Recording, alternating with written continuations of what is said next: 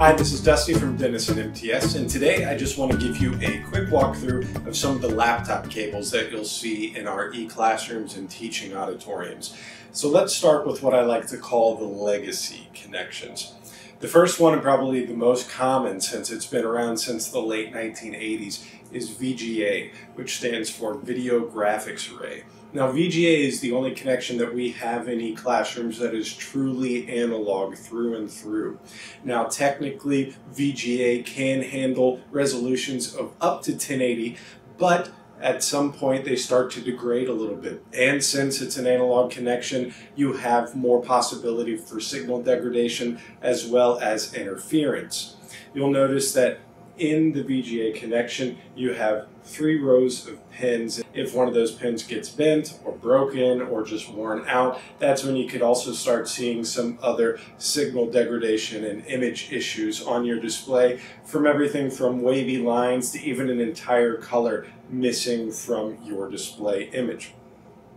You'll also notice that our VGA plugs in e-classrooms also have what looks like a little headphone jack. This is a 3.5 millimeter, otherwise known as an 1/8" audio jack.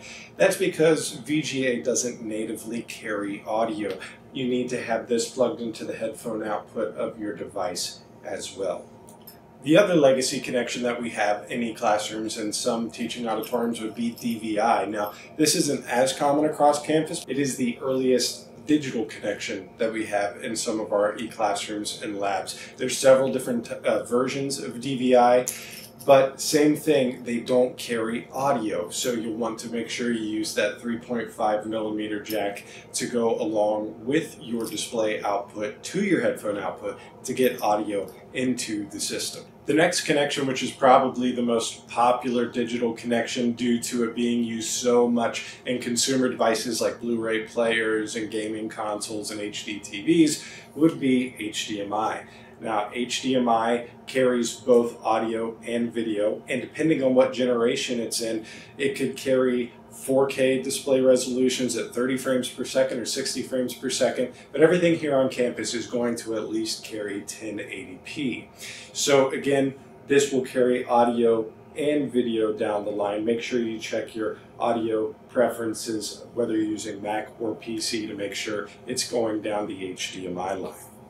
Our next connection type would be DisplayPort. So much like HDMI, DisplayPort kind of has its own protocols and has different generations and things that give it different capabilities. But since it's used mostly on PCs and it isn't the most widely used digital connection, at least here on campus, we typically offer some kind of dongle for DisplayPort. So either you'll have DisplayPort to VGA like I'm holding now, or it'll be DisplayPort to HDMI. If you're using DisplayPort to HDMI, you can send audio and video down the same cable. If it goes to VGA, you're going to want to look for that 3.5 millimeter headphone jack too, because once we pump it out to VGA, it no longer carries the audio. You got to bring that in separately. The next connection type is still in the DisplayPort family, but it is Mini DisplayPort. Now, Mini DisplayPort, much like its larger DisplayPort brother, is still going to carry HD signals and different audio preferences depending on what generation of cable it is. Obviously, here on campus, we try to standardize it a bit, so you're going to be able to handle at least 1080p down these lines.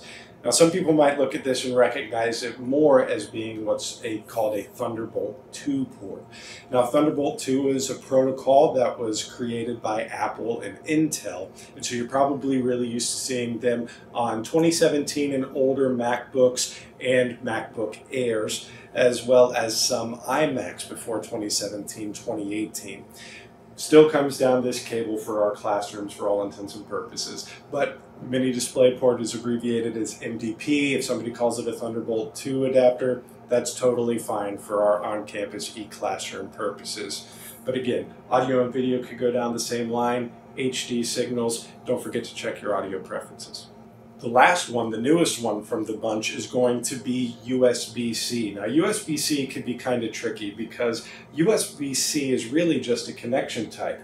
You could go to the store and buy a USB-C cable that all it does is transfer data. You could buy one that is a charger for your smartphone.